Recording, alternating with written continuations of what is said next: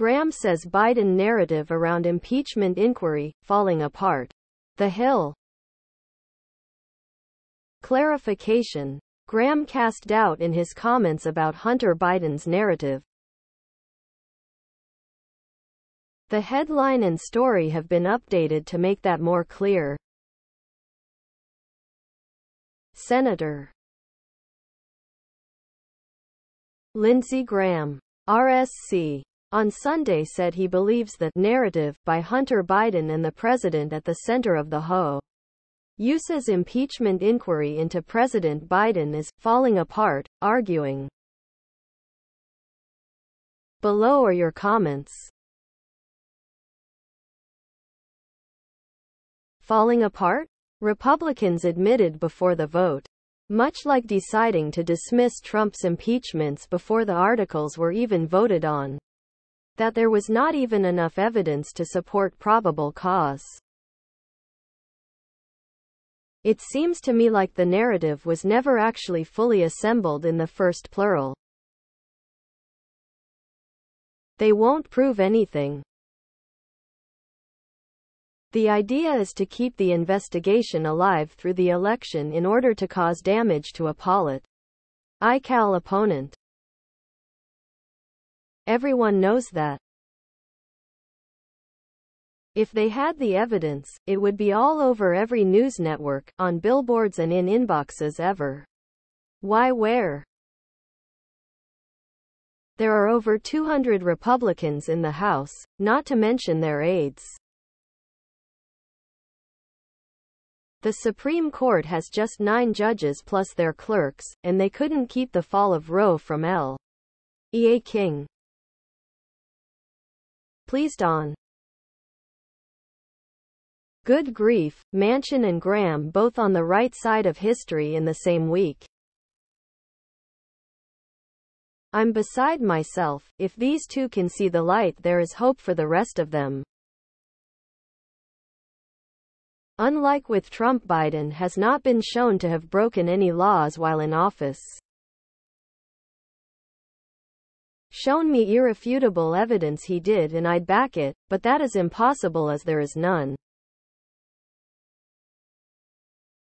All this political theater is spiteful GOP members wanting revenge for Trump having been rightfully impeached twice. Next news. Senate border security talks grind on as Trump invokes Nazi-era blood rhetoric against immigrants. Associated Press. Time slipping, White House and Senate negotiators struggled Sunday to reach a U.S. border security deal that would unlock President Joe Biden's request for billions of dollars worth of military aid for Ukraine and other national security needs before senators leave town for the Holy Day recess. The Biden administration, which is becoming more deeply involved in the talks, is facing pressure from all sides over any deal. The talks come as Donald Trump, the Republican presidential frontrunner in. Below are your comments. The only solution is total closure and denying any entry without prior approval, period, no question. The current fiasco is untenable. Democracy is on the ballot in 2024. It's the most important issue, by far. Currently, only about 1% of personal vehicles and 15% of cargo trucks entering through landports are scanned, mostly at the U.S.-Mexico border, according to CBP. We have the tech to increase the searches. Let's get it to the border. The GOP is looking to drag this out to make a talking point of, "My country has failed me. I've spent my whole life playing by the rules and even serving it and its citizens, and for what?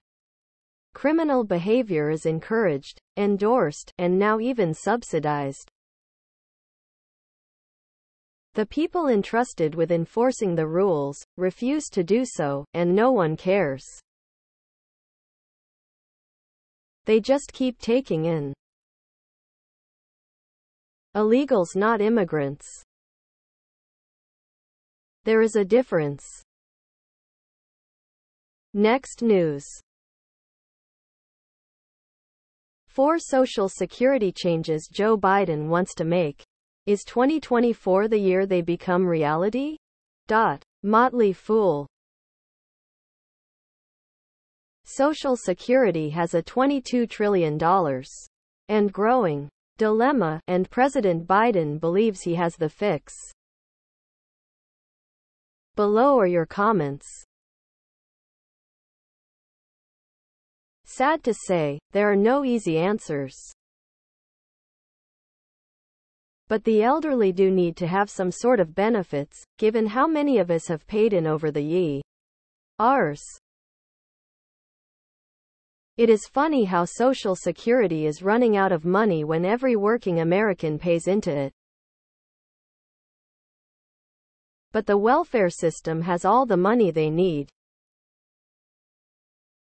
Remember, Social Security and Medicare are paid by the American workers who pay into those programs. And only Americans that have paid into them should. The sad part, the middle-class workers, retirees have seen their payment being eaten by inflation, and in a few years their payment will be the same as the low-income earners. Then everyone will be on food stamps and free housing. Stop federal tax on SS benefit. It was taxed once when it was earned, only to be taxed again.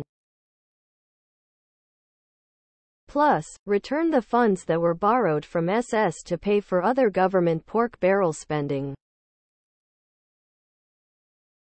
Numbers 1 and 2 deserve some consideration. The donut hole makes no sense to me. Is it to obfuscate the general public? Just raise the tax across the board to all earned income.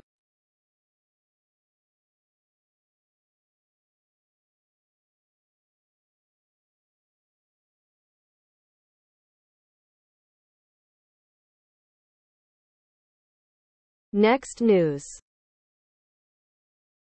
Trump bemoans record stock market is just making rich people richer. Reuters.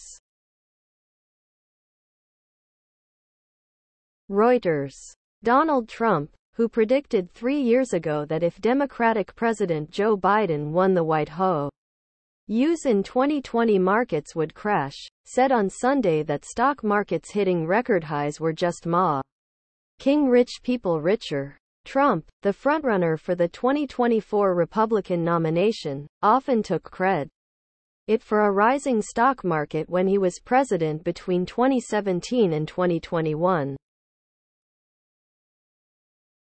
In a 2020 debate with Biden, Trump said that if Biden won the election, the stock market will crash. Below are your comments. Yep, it certainly is terrible when the primary vehicle for the middle class to increase their wealth and retirement assets is working for them. He certainly didn't hesitate to permanently decrease taxes on highly profitable corporations and the uber wealthy while giving the middle class a temporary. Trump claimed that if Biden was elected that the stock market would completely crash. The U.S. has the lowest inflation, lowest unemployment other than Japan. Next news. Frankly stunned, Jake Tapper reacts to Trump invoking Putin at campaign rally. CNN. Former President Donald Trump echoed comments made by Russian President Vladimir Putin during a campaign rally attack on President Joe Biden. Below are your comments. Sadly, Christie knew Trump was crazy a long time ago. And sadly, all the vets that support him, or used to, are getting another reminder of what life will be like. Putin and Trump are comrades from way back. Trump seems to care too much for his evil twin. This is just another reason to never considering to vote for Trump. He is simply politically and mentally unfit.